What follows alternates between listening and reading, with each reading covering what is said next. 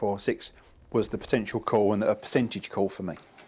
Okay, well the runner's going in for this 7-11, shorter run to the bend, of course, the 480 start. Last couple just going forward. Best of luck, however you played at home, to still the favourite. 2-1 now though, Baroness Bullet. Let's go across to Nick, who's going to call them home then for race 4. Move. Lear drives and they race away. Chubbys Caviar show speed, followed by Lightfoot Neve as they race the first on the inside. Gilo Star.